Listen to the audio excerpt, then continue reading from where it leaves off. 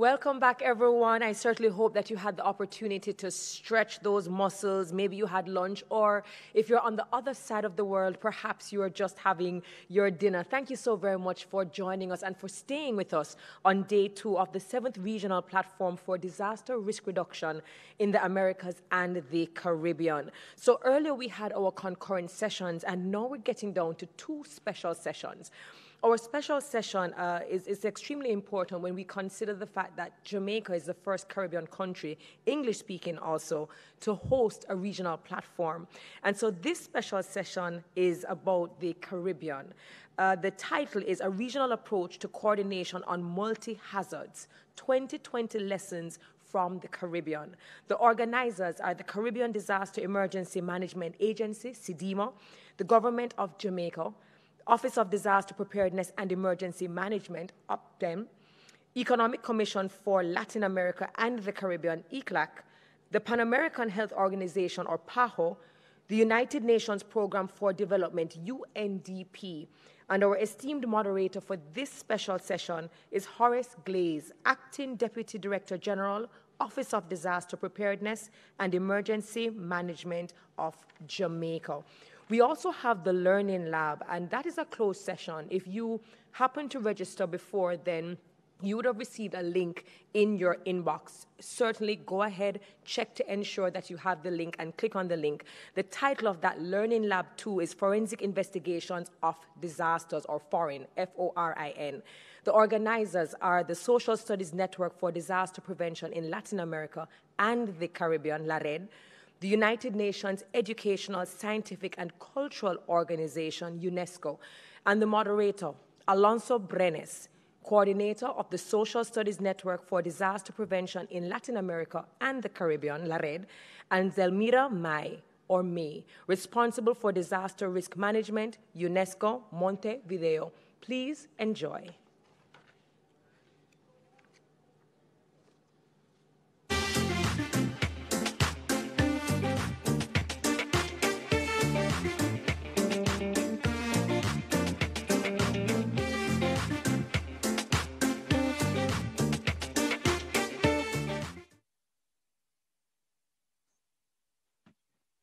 Good afternoon. Buenas tardes. Buena tarde, midi. Welcome, delegates, ladies and gentlemen of RP21. We have a very interesting special session 2 for you, the regional approach to coordination on multiple hazards, 2020 lessons from the Caribbean. Certainly, we will also be touching on a little of what transpired, given where we are in 2021, and also hearing a perspective also from the Americans, but our focus being the 2020 lessons within the Caribbean. Thank you all for joining this very special session. I'm sure you will find it very interesting and have a lot to take away. We have a very esteemed powerful women of the Caribbean panel.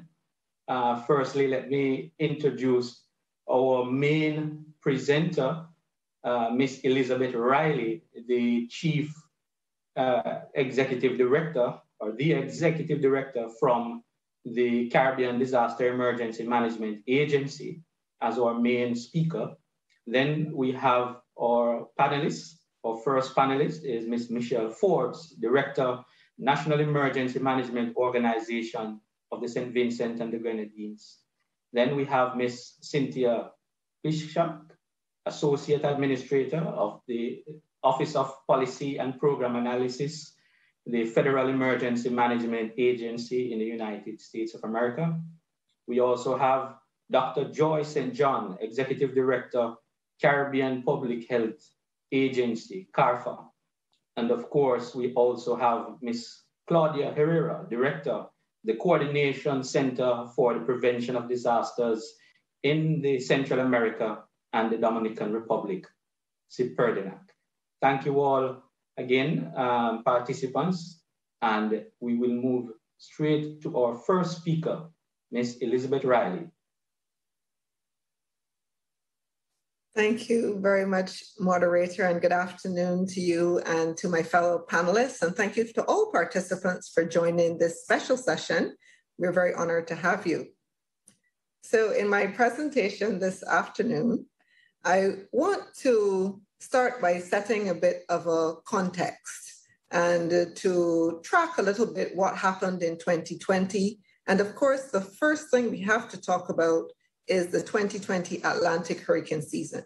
As you know, this was a record-breaking season where we had 30 named storms, 14 of which became hurricanes and 7 were major hurricanes.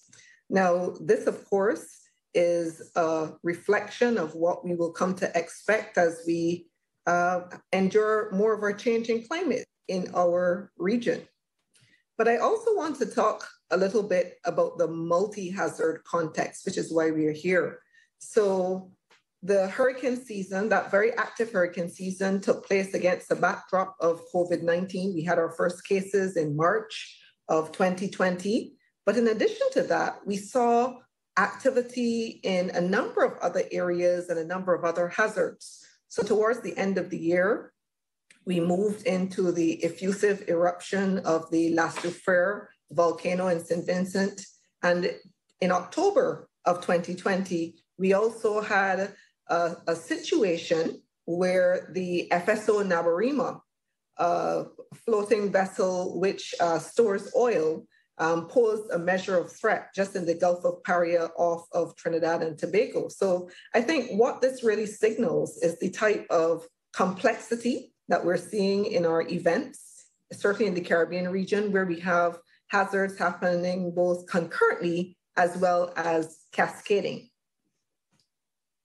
So what about the lessons? Let's talk a little bit about that.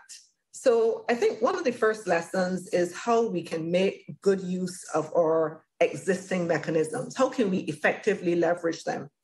And in our region, we have what is called the Regional Response Mechanism, or the RRM. And this is our regional arrangement for how we provide support to states that have been impacted by hazards. And you will note on the diagram, it looks a little complicated, but not really. Essentially, we have our governance arrangements, which holds everything together through our plans and our memorandum of understanding. We have at the center of everything a regional coordination center, which I will speak about a little bit more in the next slide in terms of how we adapted during the year. And on the right-hand side, we talk about our surge support, or the deployment teams which are provided to the states. And towards the bottom, you will notice we have what are called our sub-regional focal points, which are Barbados, Trinidad, Antigua and Barbuda, and Jamaica. And they perform a very special function within our system to make sure that geographically we're able to respond quite quickly. So I think the critical message here was really about agility and flexibility. And we recognize that we definitely could use our existing mechanisms, but we should not be afraid to pivot and to find new ways in which that mechanism could become more effective. And one of the ways that we found was in adjusting our governance arrangements, particularly as it related to our regional coordination center. And specifically as it related to COVID-19, we established a new cell within our regional coordination center. And this is our core coordination group on health. One of the members is here with us today, in the Dr. St. John, who's the executive director of CARFA. And this was a very critical mechanism allowing us to have a very close coordinating relationship with the health sector as we traverse the COVID-19 pandemic. And this arrangement is still working. We also recognize the importance of partnerships. This was a loud message from 2020.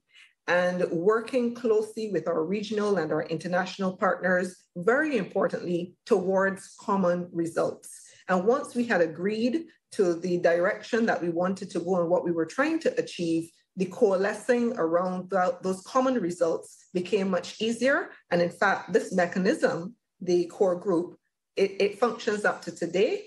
And we also have support from the institutions of the security cluster who worked alongside us. And you will see, for example, that the regional security system and CARICOM impacts are integrated into that partnership diagram. I think the season also taught us how to maximize opportunities, because as challenging as COVID-19 was, we found that there were spaces where we could try new things and to explore areas that we had not fully explored before. And one of those areas was in the area of logistics.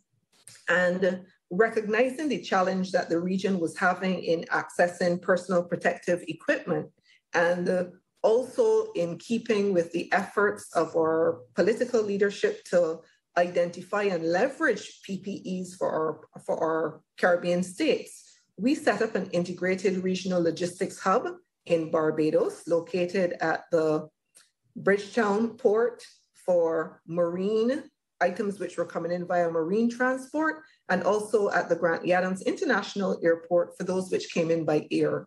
And we were able to work together with private sector partners, including regional airlines, our military colleagues, including the French installation in Martinique, to ensure that these personal protective equipment items, as they came into Barbados, they were pushed back out very quickly to all of our CARICOM states, full members and associate members, and this was quite a successful exercise. The other key message, I think, is that it's really about the people. And what we recognize is that the unique nature of a pandemic and the protracted duration that the pandemic has continued on, and it's still going, it means that it really caused a radical shift in the socioeconomic profiles of our Caribbean states. And this put additional pressure on our social protection systems. And I think it taught us quite a lot about the real importance of factoring in human behavior. And the different perception of risk is something that very much came to the fore. And we continue to see it today, even with respect to the extent of which persons are accepting vaccines or hesitant about vaccines. And I'm sure you'll hear more about that on the health side from Dr. St. John. So I want to conclude by just raising the point of resilience, because we have, as an agency, have been promoting resilience as a critical goal of our region since 2001.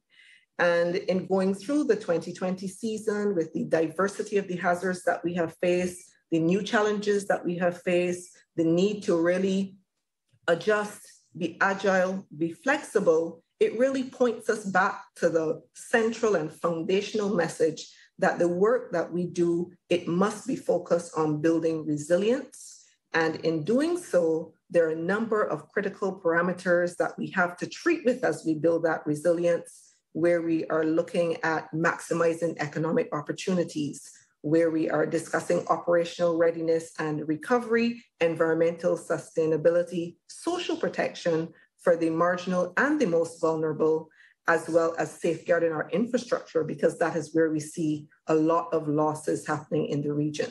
So I hope this sets a good context for you, and I very much look forward to the contributions from the members of the panel as we look at the aspects related to the national and other regional aspects of the 2020 season. Thank you very much.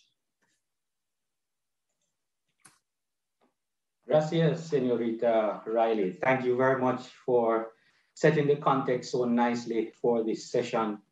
Some strong statements coming out there. Record-breaking 2020 hurricane season. Strong regional mechanism to be further strengthened through lessons and experiences. Partnerships for effective coordination. People vulnerability and the perception of risk. Thank you. We move now to our first panelist, Ms. Michelle Forbes, Director, National Emergency Management Organization of the St. Vincent and the Grenadines.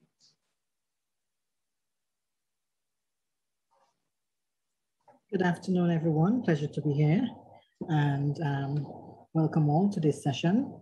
So I'm going to discuss this afternoon the whole issue of the lessons learned here in St. Vincent and the Grenadines from the various events that we would have had 2020 rolling into 2021. So what do we start with? We started with COVID in March 2020 thereabout. We know it was around. We had our first case then in 2020. Then we had dengue. And I'm doing this. So we said, okay, it's a double whammy. We have dengue. And in the case of the dengue, in 2020 period, we had 1,595 cases of dengue reported in that period, and then it continued again into 2021, where we had 2 deaths, and we had 7 deaths in 2020. We saw some cases declining in 2021, but by then we call that a double whammy. Then we were graced with the presence of the increasing activities of the volcano in December 2020. And then, of course, we had the eruption on April the 9th, 2021, followed by flooding in April again, 2021. And then we had, of course, Hurricane Elsa passing through. So what do you combine when you have all of these multi-hazards? You have double whammy, triple whammy. What do you say about 4 and 5? So we have these continuing events as we continue from 2020 into 21. And this is the context in which we are presenting our whole multi-hazard national response, and the whole regional response also has to be able to tailor to suit this reality. Setting the context in terms of the national mechanism that was used to manage these various events. We started out with using our national framework, and many persons wondered why NEMO was involved in the whole COVID-19 pandemic and supporting the Ministry of Health. We don't take over, we support the Ministry of Health and coordinate. We were a member of the task force that was established December into January 2020. And on March the 14th, we became fully activated at the National Emergency Operations Center level, where we actually operated for quite some time until the week before the volcano showed signs of going into a more explosive phase. And then we continued that whole collaboration, because we're one of the few organizations, a few countries in the region that actually utilize the entire national mechanism to support the Ministry of Health. We had the Ministry of Health who would have started their pandemic plans through regional organizations working in the region, CAF and PAHO, and they had at least a semblance of a plan going forward, because we would have gone through Ebola a few years ago, preparing for that eventuality if it came here. So there was already some semblance of plans there for the Ministry of Health and our nation to really look at managing these events. At the national system, we had already approached, basically adopted the comprehensive disaster management approach to all hazards approach. Many persons don't see it, so that's why the question why we were involved in supporting the Ministry of Health. But those of us who were involved, we had St. Kitts and Jamaica, 2 of the countries that would have utilized their national laws and mechanism to support the Ministry of Health. In St. Vincent, we would have established a contingency fund a few years ago that we have been contributing towards. And ironically, even though persons thought it was established to mainly deal with the natural hazards, it was the COVID-19 pandemic that forced us to really withdraw or take funds from that kitty to really support the resource mobilization at the national level for the Ministry of Health. What can we look at the lessons learned from these events, 2020 into 2021? We need to pay a bit of more emphasis on the resource mobilization. I recall clearly in 2016 thereabout, when we had a partnership with the Ministry of Health, and we had a donor, a donor externally international, and in the Ministry of Health, as we were dealing with Ebola then, they saw it fit to mobilize the first isolation tent that we had here in St. Vincent. And you see that in the top picture. What can we learn again in terms of, we need to plan for the long haul. COVID started, well, some will say December 2019, early 2020. We're still in it, and we don't know how long we are going to be in it. We don't know when we'll have the variants to the end power, but we have to continue to manage in this context that it's not a hydromet event that may only pass through a few days, and we deal with it. Some persons think they're only going to an emergency shelter for 2 or 3 nights, and then we are now in case of the volcanic eruption, you stay 6 months and we still have 100+ persons in the emergency shelters. So we'd have to look at these multiple scenarios, contexts, and how we are going to manage at the national level, at the community level, because persons can be displaced for quite some time. We have the COVID-19 pandemic in particular has really placed a socioeconomic strain on our country. Many persons who have been displaced by the floods, displaced by the volcano, how are they surviving? Because many have lost their jobs, those who were sailing on the cruise ships, etc. And now it places another strain on the country and economy. We saw the economy declining by 3.5% in 2020 from the COVID pandemic, and doubled with the volcanic eruption, we're looking at 6.5% thereabout. So we need to focus a lot of these things in terms of our looking at our resource mobilization, because we recognize that COVID had already basically disrupted our supply chain. We couldn't get cuts in preparing for the volcanic emergency. We were looking for supplies for the health sector, and it was difficult for us to really to manage in some cases. We have to follow the science. I don't want to debate the science on the COVID-19, but we have to follow the science, especially in terms of the volcanic eruption. Many thought it would stay effusive for a while the scientist was preparing us for that event. We knew it was going to go bang at some point, because we didn't have a contract with the volcano to say, hey, come tomorrow, or come next week, or come next year. It came when it was supposed to come. In lessons learned, we look at the data management tools, our logistics support systems. When we started out, for example, with the COVID, that was one of our challenges, and we saw it manifesting itself again in the volcano emergency. We didn't have those kind of tools to capture the information, capture passengers coming in as we'd like, issuing them with passes or exemptions coming into the country, to be able to really track to see what was happening with these families. So that is one of the some of the challenges that we have. Let's look at the regional coordination now aspect of it. I think my time is almost out. I really want to applaud the regional organizations that supported these events in the region, like SCAFA, the Regional Response Mechanism through CDEMA, and the RSS, who would have supported the Ministry of Health in particular, and us later with the scientists being able to bring the scientists to St. Vincent, taking the samples to Trinidad, and we have to tout this regional response mechanism that we have had.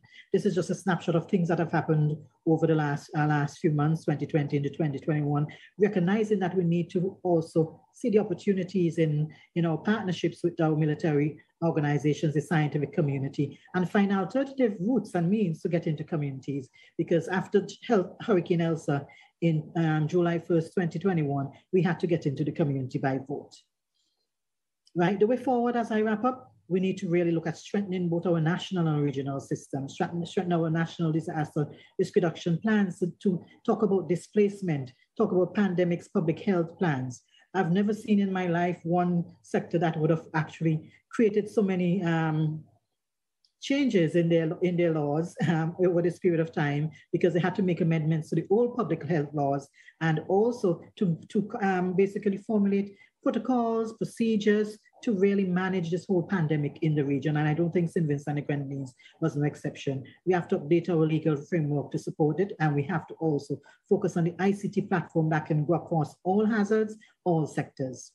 The coordination of relief at the national and regional level, that needs a lot of work to be done in terms of going forward. I think COVID saved us here in St. Vincent to some extent, because then we were not able to have the influx of agencies into the country, as may have happened if we did not have COVID around. So that created some restriction. And as I wrap up, I really want us to focus on the sectoral resilience that we need to strengthen in terms of our intersectoral cooperation and coordination at the national level and at the regional level. Our sectors need to be strong. The Ministry of Health sector needs to be strengthened. Many other sectors need to be strengthened so we can actually support this entire national mechanism. And here ends my presentation. Thank you very much.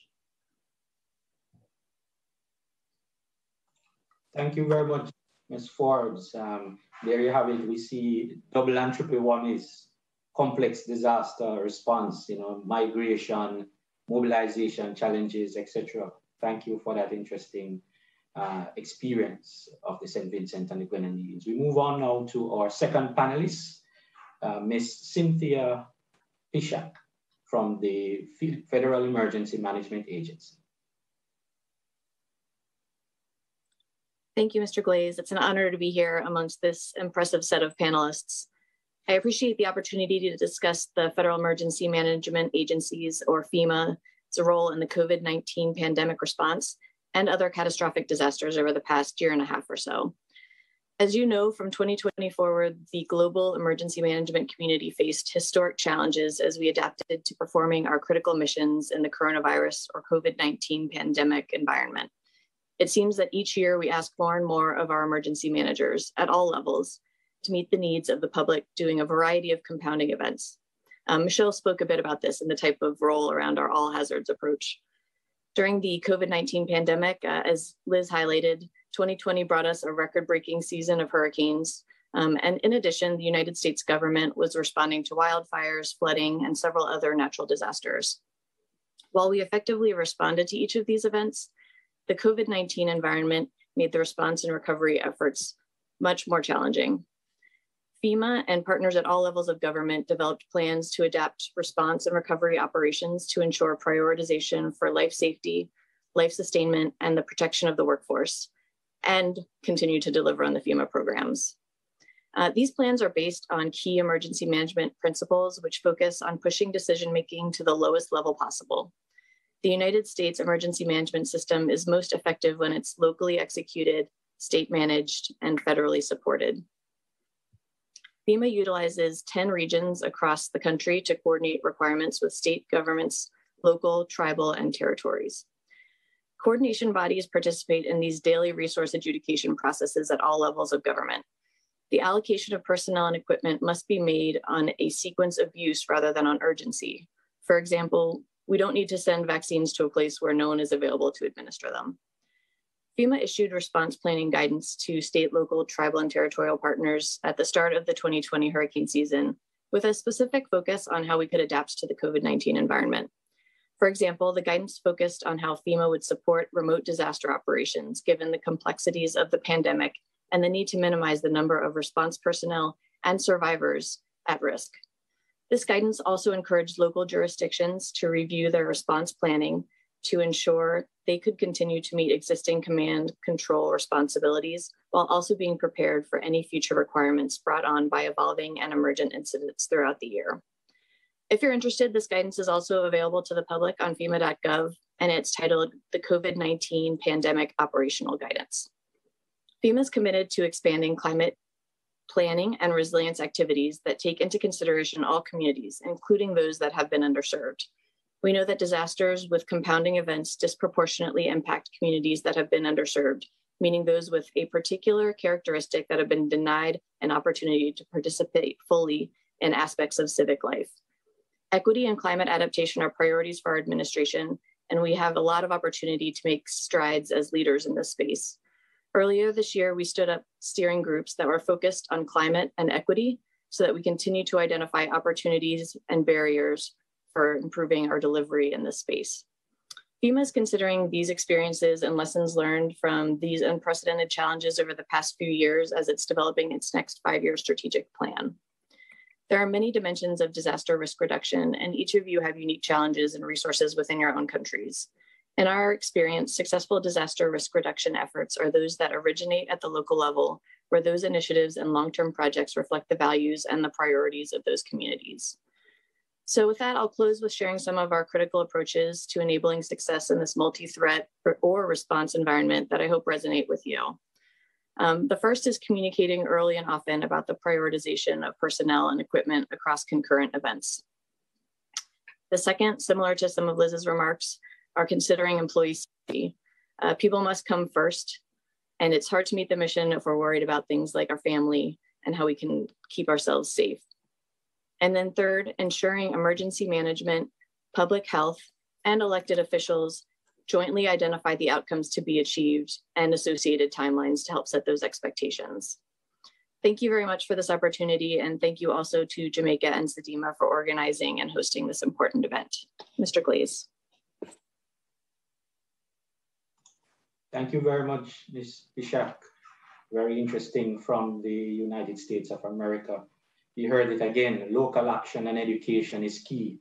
Operational guidelines and tools save lives, strategic planning for the future. Thank you. We move to our third panelist, Dr. Joy St. John, Executive Director, Caribbean Public Health Agency, CARPHA. Hello. Let me see if I can get this clicker open. Great. Lovely. So CARPHA is going to give you a real quick snapshot into some of our work, some of the issues that we have dealt with in the recent months, and how we are trying to strengthen health systems to ensure that countries are resilient. So first of all, I wanted to let you know what are the divisions of labor when we are looking at CARICOM's response to threats, hazards, and events. And if we are dealing with a strictly health-based event like COVID-19 showed itself to be, then usually CARPHA will drive that response.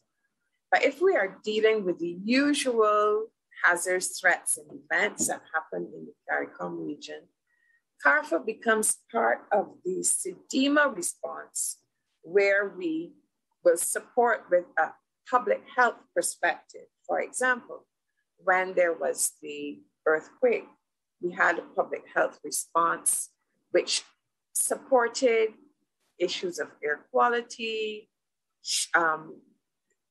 also issues to do with shelters.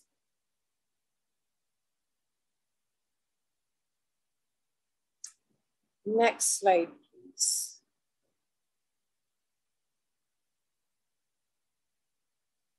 Right, so there is a think tank within CARPHA called the Incident Management Team for Emergency Response. And this gives you a little idea of how we work. The incident management team is certain to deal with all of the threats that are known to us. And also we are into forecasting. We're into looking to see what will be the outcome of new disease issues that we're seeing, or if we are noticing that it's time for the usual disease trend. Next slide, please.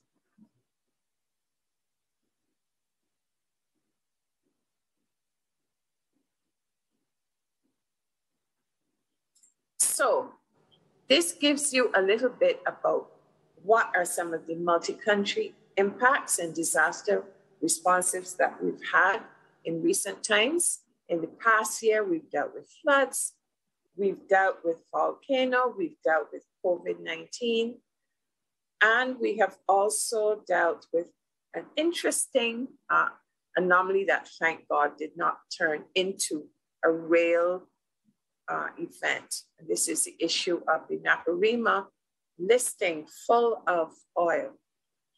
And it gives you an idea of the reason why we work so closely with SEDIMA, because at any moment in time, we can have all sorts of interesting issues. Let's give you an idea of some of the support that we gave to La Soufrière, the volcanic eruption in St. Vincent and the Grenadines. So we did things as expected as monitoring the disease trends within the shelters, to some even more interesting things like doing menus for those in the shelters. And also something we're quite proud of, something we worked with PAHO on, and this is EWARS in a box, a system of allowing tracking of disease trends, and doing this remotely. And here is something that we developed. And this was the whole issue of if we wanted to have an evacuation, and what were some of the ways in which we could do this safely in COVID times. We also had specific evaluations that we were able to conduct during the time. All of this went into strengthening the health systems. So here are some interventions that we have done with vector control. And remember, I told you, health-based events, not only has there been COVID-19, but seasonally, we always ensure that we are making the countries well protected and their systems well resourced, so there will be no great vector-borne disease outbreak. And we've done this all within the ambit of the security cluster of CARICOM. Ms. Riley would have referred to this as well. And this shows you the number of engagements we've had with ministers, with heads of customs, immigration, police, prison officers, as the pandemic evolved, and we wanted to ensure that they were all ready for the different issues. But we also ensured that we had a strengthened tourism sector. The Tourism and Health Program, we are very proud of it, and it came into its own during this COVID-19 time, so that we ensured that the tourism sector was strengthened even during a pandemic. And we also developed awards and an app to allow the tracking of disease.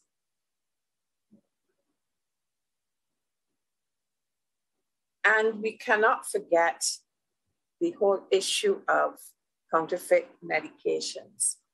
And unfortunately, we've really realized recently that counterfeit medications are coming into the CARICOM space. And here we end up with two things. One, State of Public Health Report, which is a mandate of CARFA, and we did one on climate change. And we had our first virtual research conference this year, and climate change was highlighted as one of the triple threats.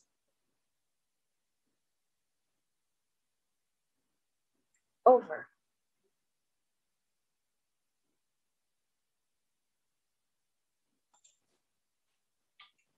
Thank you very much, Dr. St. John. Very interesting set of experiences from CARFA. We hear it again, with upwards of 3 or more hazards in a complex response. One is further highlighted.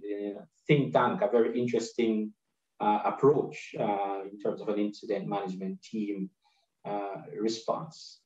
Thank you very much, Dr. St. John. We now have our final panelists, Ms. Claudia Herrera, Director, the Coordination Center for the Prevention of Disasters in the Central America and Dominican Republic, CEPERDINA.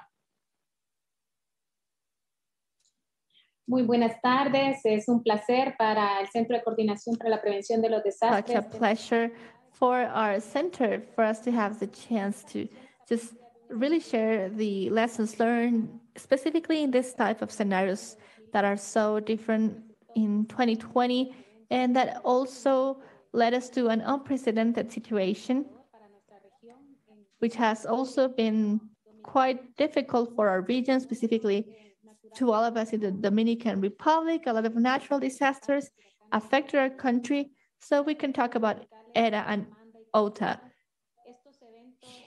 disasters as well.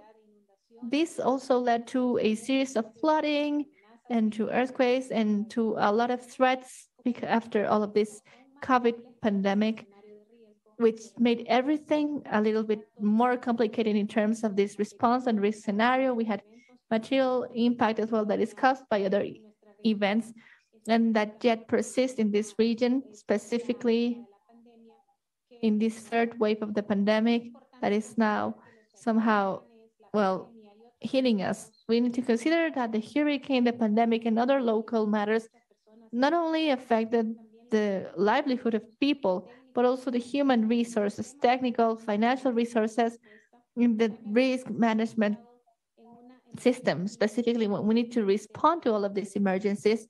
Ever since 2020, of course, we have had a bigger challenge, at least, or mostly considering what we had expected, because everything becomes worse with the pandemic. So we need to work and to continue really getting work done and orchestrated. These storms, these hurricanes also entail significant losses and damages for most of our countries.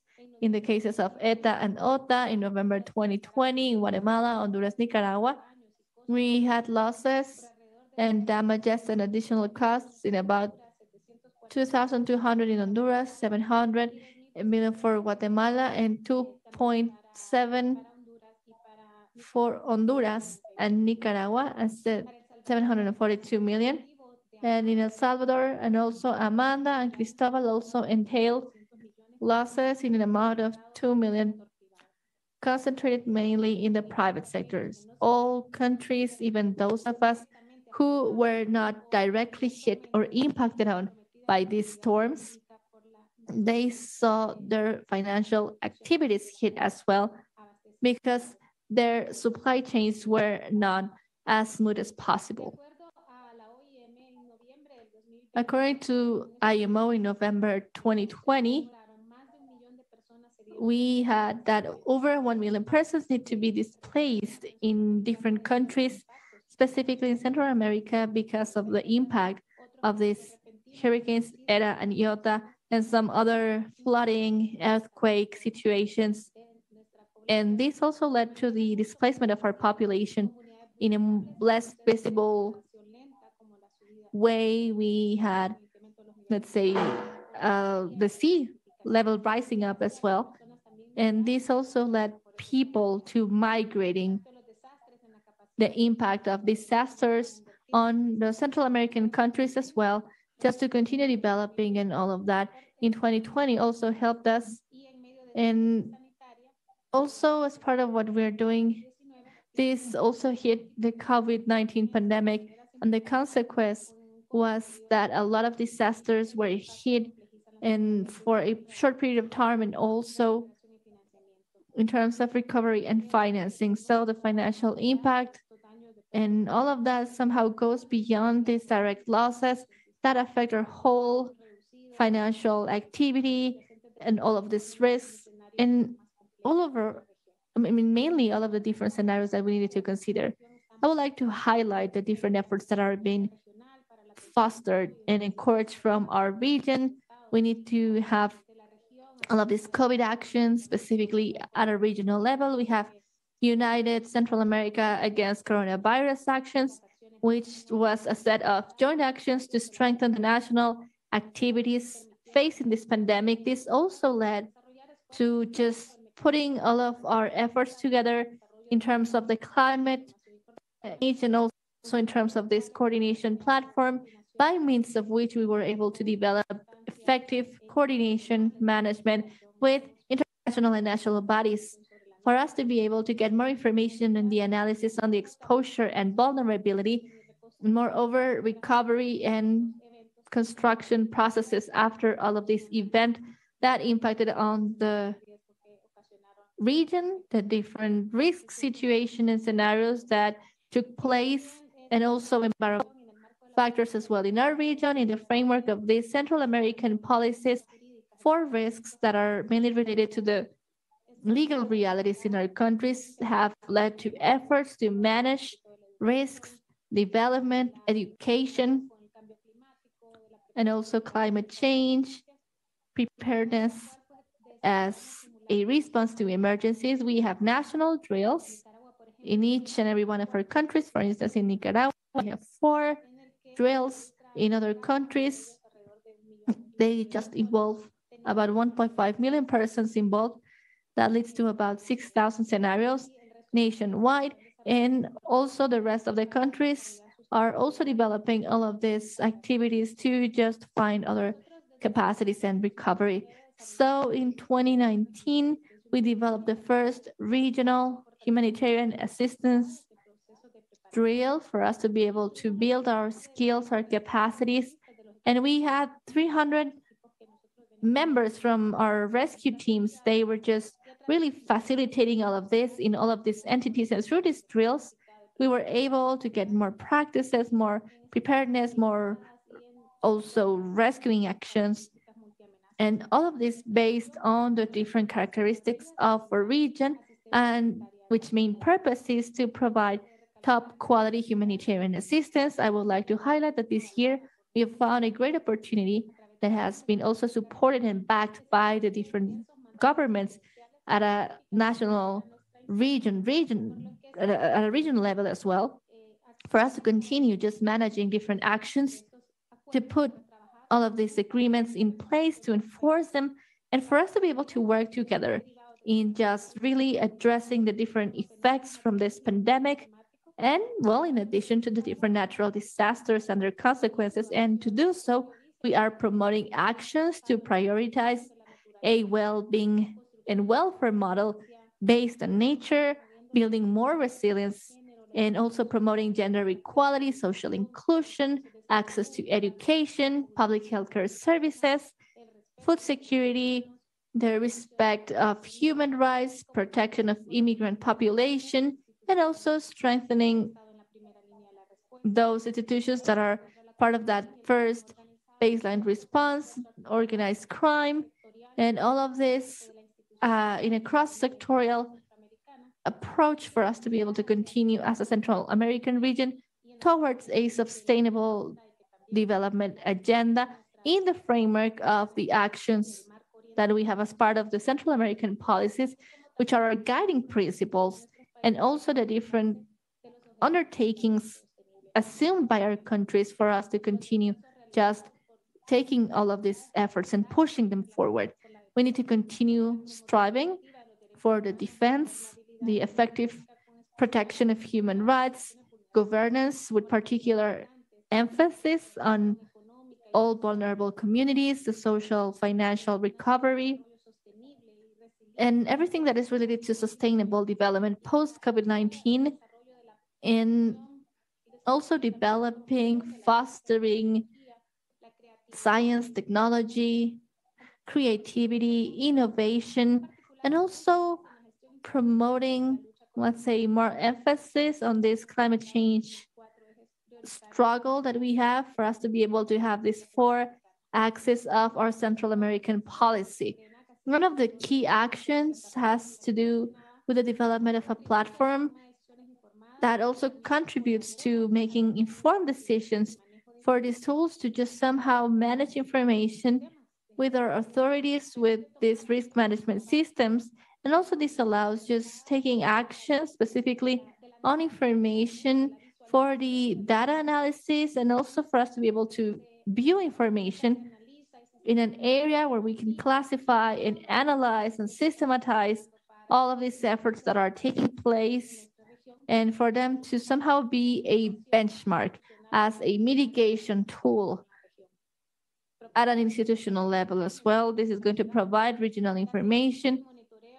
We are also going to monitor and follow up on other events that also are part of, let's say, the atmospheric, biological, environmental aspects, up to the design and implementation of digital tools at an operational level as a response, and more importantly, related to operation, for us to be able to provide tools to our countries, tools to just address all of this in a crisis scenario, for us to be able to ensure resilient, safe communities that are capable of operating and also somehow recover facing all of these events. We also developed applications to reconnect data analysis on field to also support national efforts, field data collection devices, specific activities to run all of these activities, control panel to supervise under a regional perspective this whole COVID situation, and a monitoring activity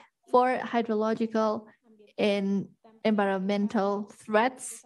We are also developing and taking efforts through a virtual campus and we are just enabling the interpretation and use of the Earth, images that are taken from satellites. We also have scientific communities that are also helping us just strengthening all of this. We are in an unprecedented situation, in unprecedented times, and we need to work very closely with our population just by driving actions that can build this culture of prevention, mainly focused on having this comprehensive standpoint in view for us to have a more sustainable, resilient region where all actions are also somehow just focused on our vulnerable population and also in the framework of this recovery. As part of what we're doing, we're just focusing all of our efforts for us to be able to strengthen the different capacities that we have, for us to be able to better prepare just facing all of these multi-threats, for us to be able to ensure cooperation amongst our countries as well, and for us to be able to have better development conditions under these transformational actions, for us to be able to guide and drive all of our actions towards that with a better orchestration and cooperation across all of these sectors, and for us to not just manage disasters, but to evidently truly manage this risk across all levels. And that's precisely where we are focusing most of our efforts. Thank you so much for just being here with me today. Thank you very much, Ms. Herrera from the PREDINAC. A very interesting perspective from the Central Americas. Different dynamics within our cultures, but certainly similar effects on our people, similar vulnerabilities, climate change, multi-stakeholder and multi-sectoral responses, drills and exercises for critical preparedness and response action. Thank you. Ladies and gentlemen, we are now at the end of the round of speakers. We will open the floor for questions and answers. Unfortunately, given the time, we will be restricting the question and answer online to only 2 delegates from the floor. We will go to those 2 delegates we have selected. First up, we will have Rhea Piera from the International Federation of the Red Cross. Please take the floor. Hi, good afternoon, everyone. And first of all, thank you so much for allowing us this space at IFRC to be a part of this session and to ask a question to our panel of delegates. So my question to you all this afternoon is this. Red Cross societies serve as auxiliaries to the government. This auxiliary role provides an essential space for dialogue and mutually beneficial relationships between Red Cross national societies and public authorities. As such, a strong auxiliary relationship between a Red Cross society and public authorities can make humanitarian and development action more effective and efficient.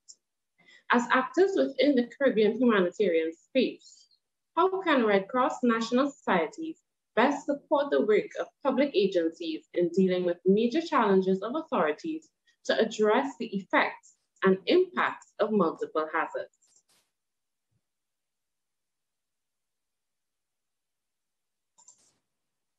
Thank you very much, Ms. Pierre. I will pose these questions to 2 of our delegates.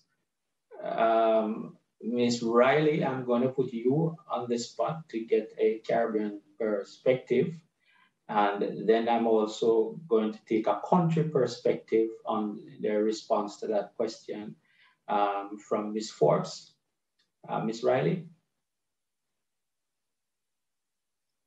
Thank you very much, Mr. Glaze, and thank you to Ms. Pierre for the question. And of course, the International Federation is a very important partner of the SEDEMA coordinating unit and indeed the SEDEMA system. And in terms of how we can strengthen that interface between the IFRC and the regional system, I think it is about seamless interfacing. Let me just phrase it that way, because the importance of partners who work within the context of the regional response mechanism is that they need to fully integrate into the regional mechanism. And I think we have, as partners, gone quite a way with respect to this, where we have spent quite a bit of time examining the systems which operate and which guide the two institutions, and also to see the best ways in which we can work more closely together while still maintaining the recognition that the entities in themselves have their own reporting requirements and also obligations to their particular partners and their constituencies. Just one other point I would want to add, and this is really within the context of the programming and how we are working together from a programmatic perspective, because I think this work definitely starts ahead of the actual emergencies. It's about how we are able to streamline the opportunities for congruence in the training that we're undertaking across the region, and also how we can work collaboratively on the articulation of standards which are of mutual interest and of mutual benefit to both organizations. And I think this is where sometimes the challenge will come, since we both have interactions at that community level. And so the continued efforts, I think, of both of us as institutions to ensure that we bring better alignment to those interventions across the region is something that's going to be very critical. Thank you, Ms. Riley. Ms. Forbes, your perspective? Okay, thank you. The Red Cross is already integrated into the national system here in St. Vincent and Grenadines, and in many of the English-speaking Caribbean countries, it's the same. So there isn't to say that we need to integrate them a bit more, because they're part of the national system and they support us throughout all defense. And I will just give you an example that I raised on one of the earlier panel. We, for example, during the volcanic emergency, we need to get schools back up and running. We need to get persons out of the emergency shelters at the schools. And the Red Cross stepped in as a partner to work with the Ministry of Education and our government in providing alternative accommodation for those families so that we can get the schools up and running. We partner with them in a lot of other projects, identifying communities. We can support looking at building a community resilience. So we have to continue that strengthening with the organizations and such as the Red Cross, and have them at the table with us all the time. I think sometimes we find when there are projects and programs, maybe we don't know about it when the Red Cross is implementing it, but as they have that auxiliary role, they're always part of the national system. So it's not really an issue for us integrating them at the national level. Thank you very much, Ms. Forbes. Certainly, partnerships bring us a far way in responding to the emergencies. And we heard that as one of the themes throughout our various panelists in their presentations. We will now take our final question from Keisha Linton from the Regional Security System in the Caribbean. Hi, good afternoon, Mr. Glaze. Good afternoon, everyone.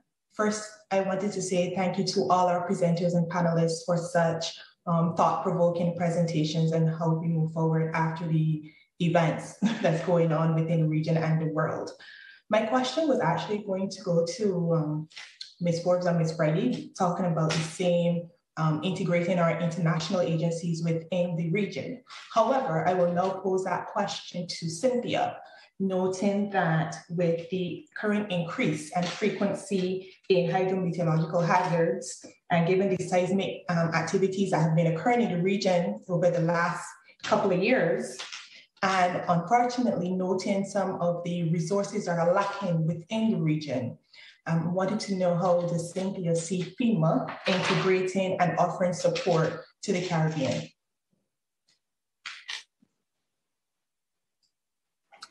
Thank you for the question. I think it's so important to have those open dialogues. And it was one of the things that I was thinking about with Ms. Pierre's question too, in terms of being very transparent with each other about kind of what some of our planning factors are and what our actual capabilities are.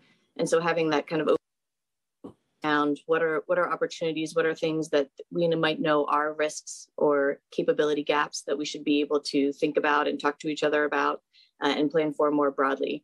And there's certainly a lot of value in whether they're forums like this or we have the opportunity to share kind of lessons learned around that space, and also provide some visibility into what are some of the unique local things we can focus on and learn more about the communities so that it is the best type of support that we can offer and learn from each other. So that would be my answer to your question. Yeah, thank you very much, Ms. Bishop from FEMA. Thank you all the members from our panelists, our main speaker, Ms. Elizabeth Riley, Ms. Cynthia Spishnak, Dr. Joy St. John, Ms. Claudia Herrera, and Ms. Michelle Forbes from the National Emergency Management Organization, St. Vincent and the Grenadines. That's all the time we have, ladies and gentlemen. It has been a very interesting session. Thank you all very much for sharing with us, and do have a very good rest of the afternoon. Thank you all.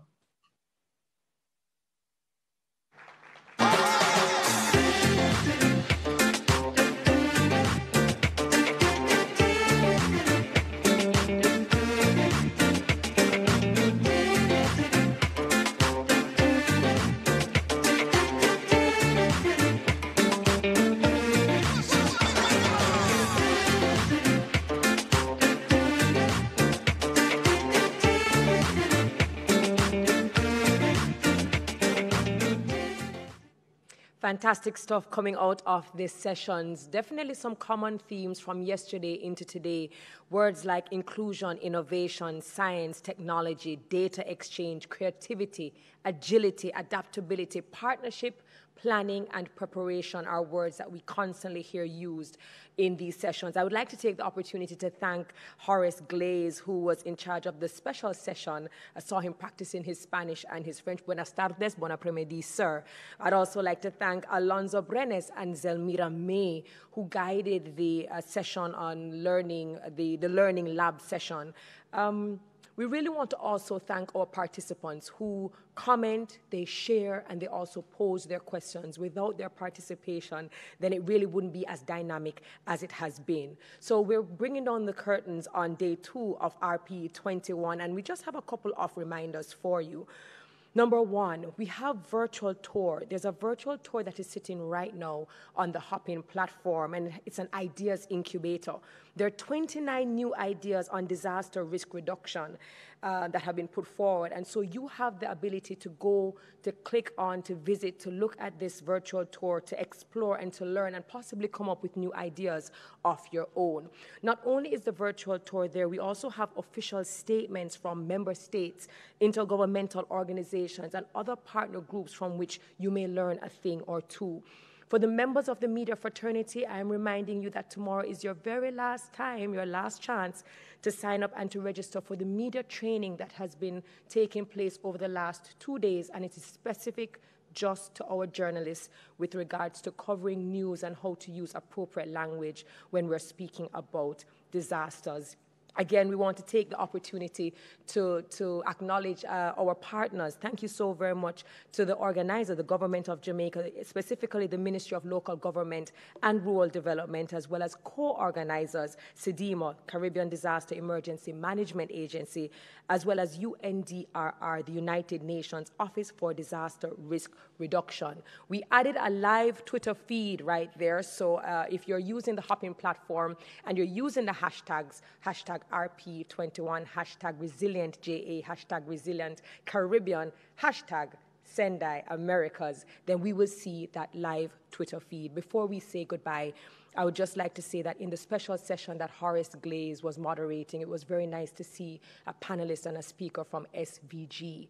I don't know if a lot of you are aware, but from last year into this year, a lot of our dignitaries from SVG, panelists, speakers, and participants, they were not a part of a lot of our virtual ecosystem or virtual events because of the disasters that they experienced. Not only did they have the eruption, but they had flooding right after, and then of course they had evacuation, all while dealing with a pandemic. So when we look at the theme, building resilience, it's really nice to see SVG participating, and I think they are examples of what resilient people, especially in the Caribbean, look like. So on behalf of everyone here, we're coming to you live from the Jamaica Conference Center.